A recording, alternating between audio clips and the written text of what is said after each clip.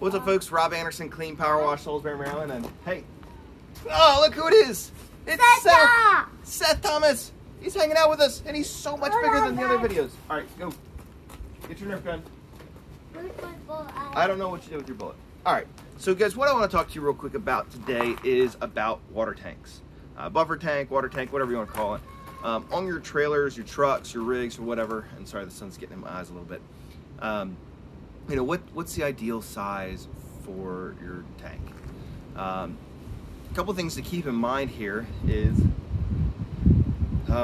what are you running off of it? You know, if all you're doing is running a 2 or 3 gallon a minute machine, or your overall draw rate's only 5 or 6 gallons a minute, it's really not going to matter. You're going to be able to bring enough water into your buffer tank to feed your machine and keep it going. If you're running multiple machines though, then you're going to need to have a buffer tank, and the more machines and the bigger draw you have, the more machines you're going to need. Dual feeding a tank can help, but ultimately if you're going to run 2 8 gallon a minute machines, you're not going to run them off of a 55 or 100 gallon machine or 100 gallon tank, because you're going to end up running out of water. You're going to draw down water so much faster than it can really refill. And also for those times when you're not spraying the gun or not doing the flat work, you only fill up only so high.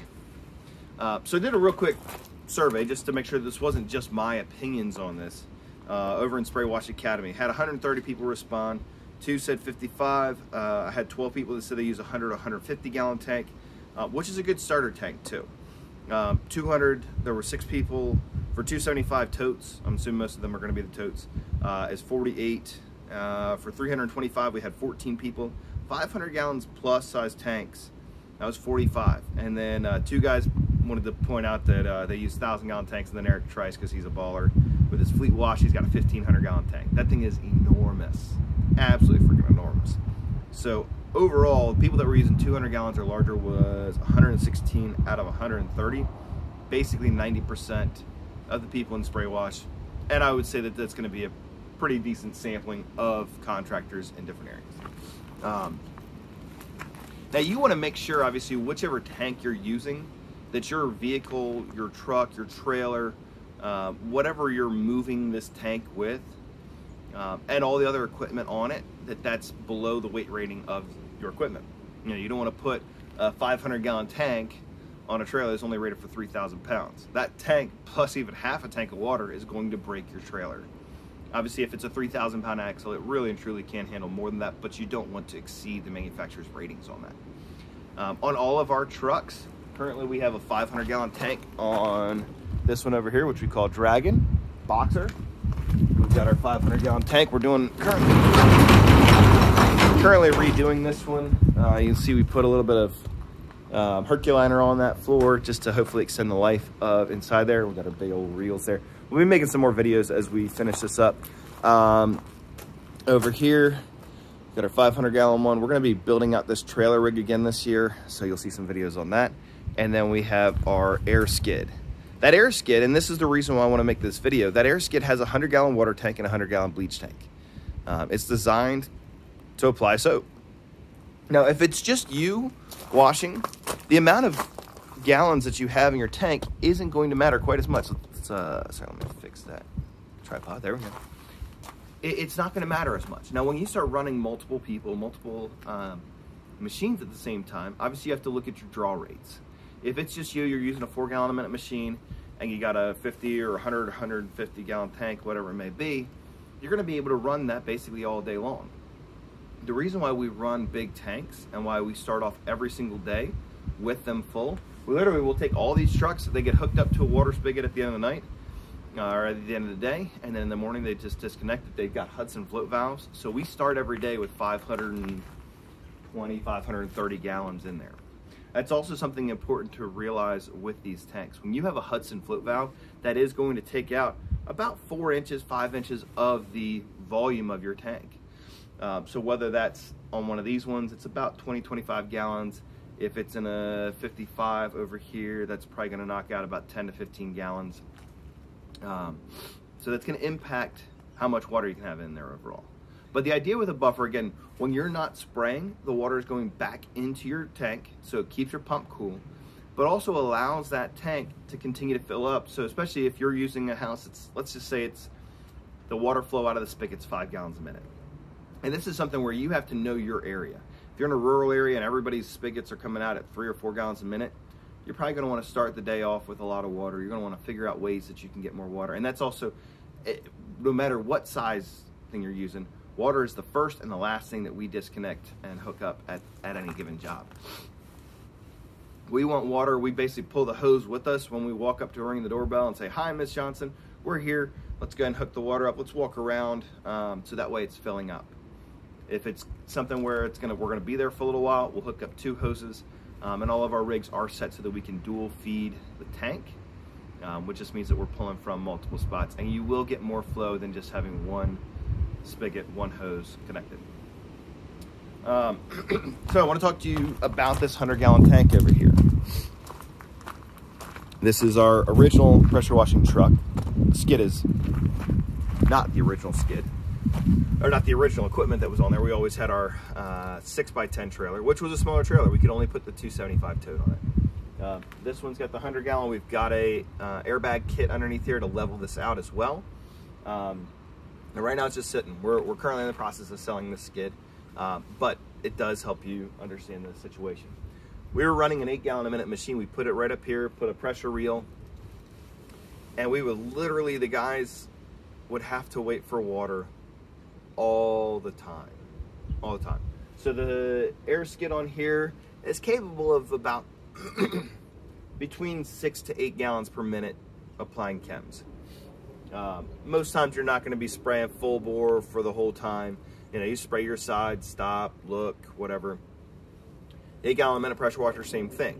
And when you start on a job anytime, you always want to start on the house or the building and then save the flat work for last, unless the flat work's like 60, 70, 80% of the overall job, and then you just got to put somebody on there to begin with. But that 100-gallon tank, even dual feeding it, even having one where the hose literally just went to, see that little gray hose that's back there, gray-green hose? We had that hooked up, and so that's putting water directly through there. It's not going through a manifold, it's not going through all those other things, but we were constantly waiting on water. And we have decent water flow out here. It's not that people's houses are putting out 8 to 10 gallons a minute, which would be fantastic. But we literally could not make it work by having a pressure washer and the air diaphragm system, air diaphragm system run off that 100-gallon tank. It was awful. We had guys that basically I was paying them at least an hour, hour and a half every day that they weren't working because they were waiting on water. Even if we started the day with 100 gallons, it takes next to no time. For that 8-gallon a minute machine, I mean, that's 10 minutes.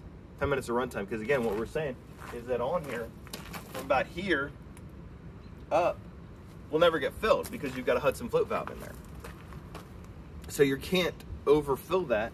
You can't get more time out of it. And so if you're running 2 machines, we're combined where we've got, let's say it's 5 gallons a minute for the air compressor and 8 gallons a minute. So you're drawing 13 gallons a minute, but you're only filling at 5 or 6. So that's going to give you about 15 minutes of runtime before you're out of water. And as fast as everybody says they're all, washing houses and stuff, 15 minutes and washing, get a good bit amount of stuff done. But it was also not worth the risk for us, because if all of a sudden we're out of water, well, we got to stop soaping. We got to kind of keep the pressure washer going, but you can cavitate the pump without water in it. And now you've got soap on the side of a house that you got to get rinsed off before you cause issues. So again, with us running multiple machines, and as you get there, you're definitely going to want a bigger tank. I'll show you 2 other tanks here. All right, so this is our stack of extra tanks and other miscellaneous things. And as a power washer, you probably got a pile, something like that. This is a 55-gallon. This one's a water dragon tank I got from the power wash store. If you're going to go with a 55-gallon container for your buffer, you want something that's got a nice square or right angles on these, so that way you can actually plumb it better. This one, our plan was to use, and still is, to use it as a bleach tank, just a 55 instead of a 100-gallon one. And then this is a, pretty sure the brand or manufacturer was Romo tank. I got this on Amazon. It's crazy. It was actually like $75 cheaper to buy this on Amazon, which was sold by Northern Tool, than it was to buy it from Northern Tool. But this tank is actually a good sized tank, guys. If you really want to run a 100-gallon tank, it's smaller, you can see, than the 275 tote right here.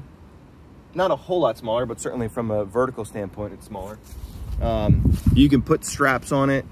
which definitely make sure that whatever tank you've got is strapped down one way or another. DOT will fry your butt if you don't take care of that. But it's already got the plug over here, bulkhead, there we go, bulkhead right here to be able to plumb everything on it. It is a smaller outlet too. That's something, if you watch some of the other videos that I've made, the 275 tote has a 2-inch bulkhead, which is going to allow more flow than this 1.5 inch, whatever that is. I think it's actually 1. But that'll do sufficiently well, good enough flow with this tank to be able to prime and power an 8-gallon a minute machine. And then if you're using your 12 volt and it's just pulling some water out of there, or you got a mixed tank, these also work pretty well for mixed tanks, but you'd want to find one that does not have a hole in the bottom. Anytime you're dealing with bleach in it, you want to be sucking it out of the top. So again, that's my 2 cents on tanks. And yes, I've got a big mess behind my shop. So don't short yourself and get a small buffer tank. You want to make sure that you've got the appropriate size tank to keep you moving. And again, if your rig can't handle it, don't overdo it. It's not worth it. Have a great day. See ya.